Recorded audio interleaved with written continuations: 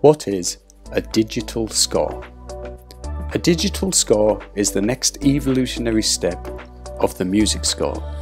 However, instead of being limited by a piece of paper to communicate a musical idea, we can use game engines, VR, animation, electronic circuits, AI, robotics, networks, and any technology to communicate a new set of musical ideas.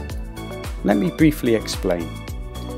When we think of a music score, we think of a piece of paper with lines, dots, notes, written words. Sometimes it uses graphic shapes and abstract designs. The piece of paper, or the PDF, and the printing technology used to create them dictates how a musical idea can be represented. For the most part, this is a standardized set of notations that presents a fixed list of instructions to the performing musicians. These musicians decode these instructions and in doing so give them meaning, which they turn into music, again and again, and without the need for the original composer to be present. The resulting sounds is a realization of the original musical idea.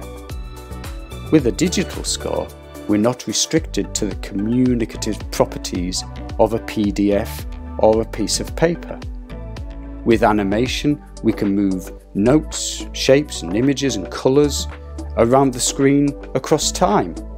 With code, we can sync generative instruments with live effects to musicians' bodies. We can use AI to generate the score in real time by listening to the musicians.